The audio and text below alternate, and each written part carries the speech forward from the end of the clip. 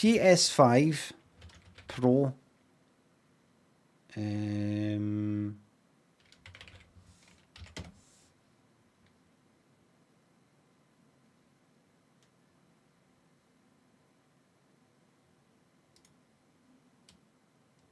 Right, here we go.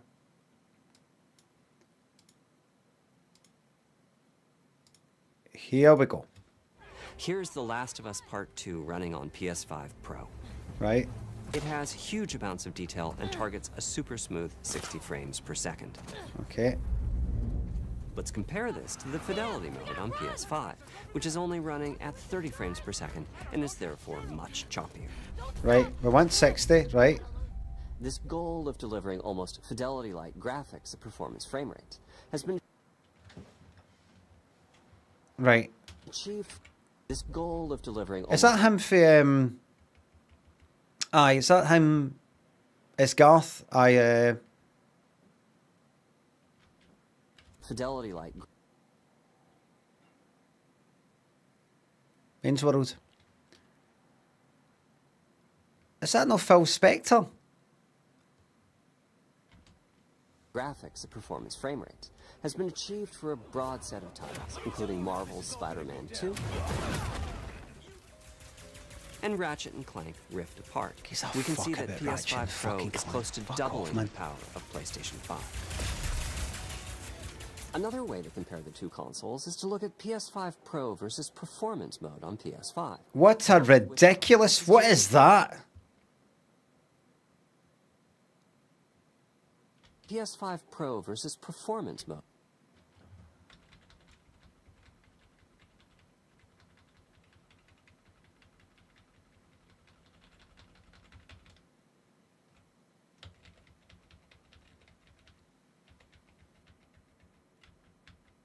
Fucking ridiculous fucking camera change there. Performance mode on PS5, both of which target 60. PS5 Pro versus performance mode on PS5, both of which target 60 frames per second. Obviously what they've tried to do is, what we'll do is we'll do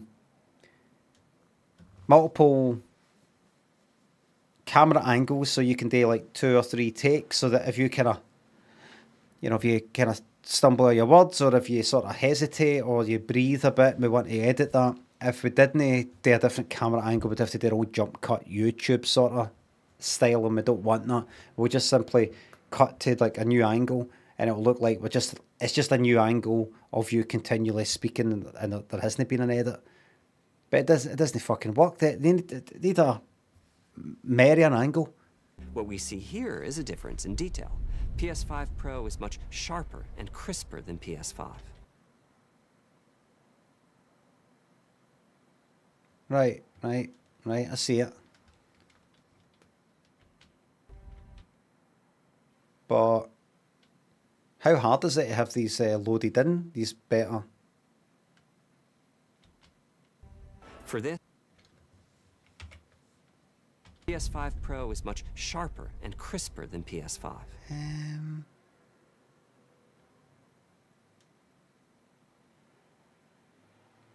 Is it sharper and more? Is it? Wait a minute. Difference in detail. PS5 Pro is much sharper and crisper than PS5. Much sharper and crisper. I can see. I can see that that's kind of blurry there and that, isn't it? But can you not sort that out? You know, without having to do this. Have you noticed though? Aye, LOD distance sort of thing. I know that they can go like that. Well, we can load in more detailed stuff in the distance than what we could before. But did you notice what are they having to do? What are they doing here to show you? PS5 Pro is much sharper and crisper than PS5. What are they having to do to show you the difference? They're having to zoom in. They're having to actually point it out to you and go, you probably can't notice the difference. Hold on, we'll point it out to you. So do you see it there? No. Right, hold on, we'll fucking zoom in. Now do you see it? All right, aye, good. So that's good for if you do want to, like what, go right up to the fucking telly screen and go, hold on, let me just see. Oh, why, you could... That's... See when you go right up to the telly and actually look at the pixels. It's really good. Anyway, I'm going to go back to where I was sitting, which was on the couch. A couple, you know, a few meters away from the telly. The main thing, as far as I'm concerned, is frame rate. That is noticeable right away. People can no give a fuck about the difference between that and that, providing they've got the frame rate.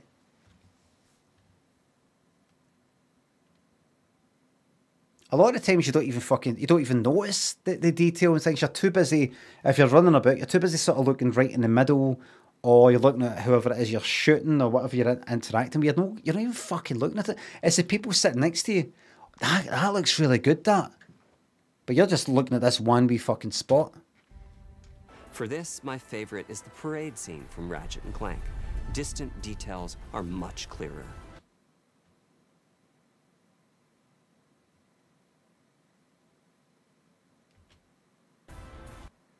Like that there, like that.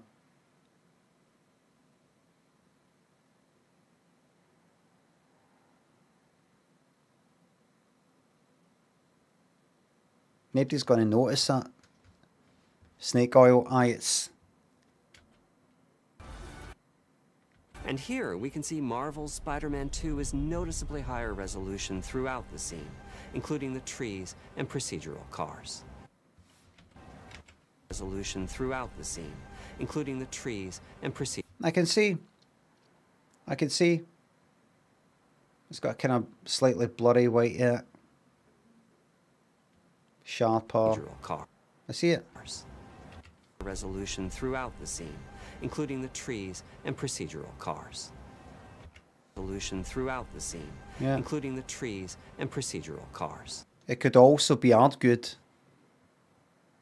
that this is more like almost a depth of field, you could say. Slightly shallow depth of field. It's a wee bit of focus like you would get in a film.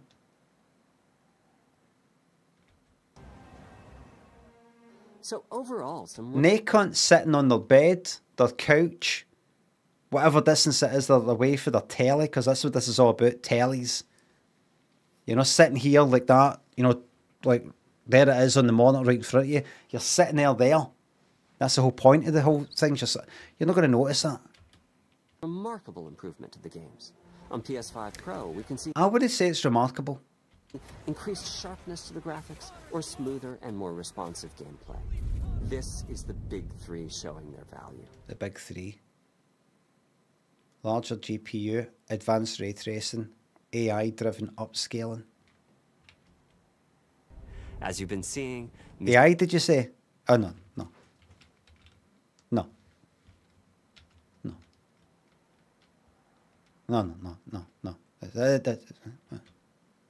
Machine learning via the PSSR.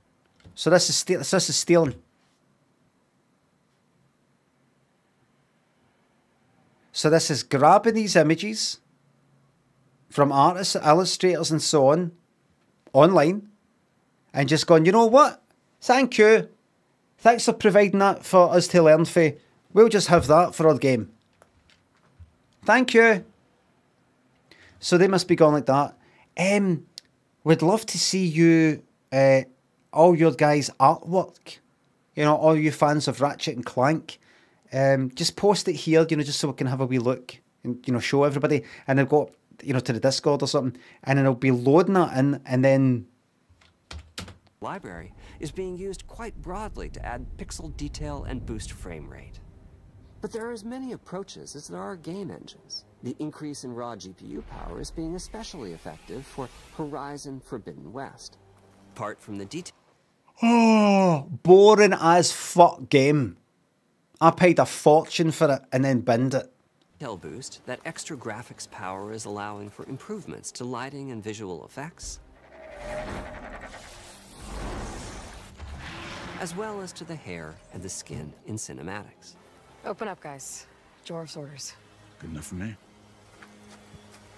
Nobody is denying. Ray tracing is finding broad usage as well. Nobody is denying that better graphics are better. But you hit a fucking limit. You can almost see it as a graph. You know, it sort of goes up, nice and steep to begin with, and then just with these wee extra things, it really starts to fucking flatten out. Do you know what I mean? Particularly when the games are focused on higher frame rates. What the I hear, faster mate? hardware in PS5 Pro can make a real difference. Mate, what I hear? Allowing Gran Turismo 7 to add ray-traced reflections between the cars in gameplay, while continuing to support their targeted 60 frames per second. That boost in ray tracing, continuing to support. Would I be right in saying that see that motor on the left? Without ray tracing, it would still reflect that motor.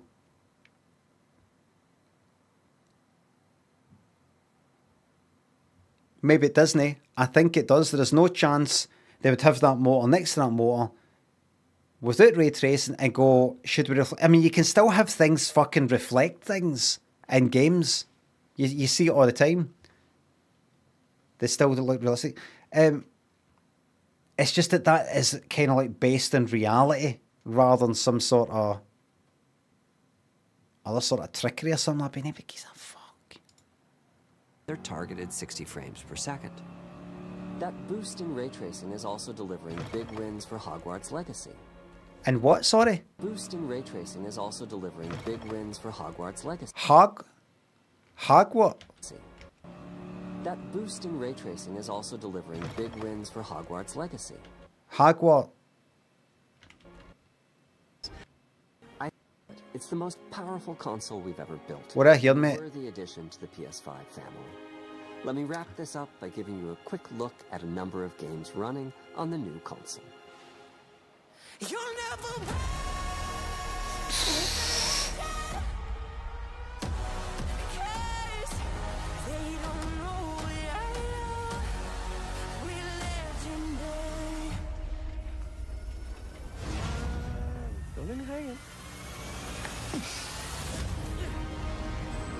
Wow, that looks so much better. No way. Look at that.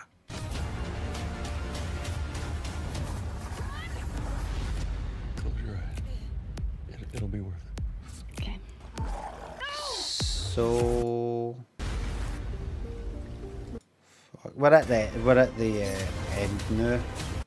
By the looks of it. We're at the end. We're at the end now.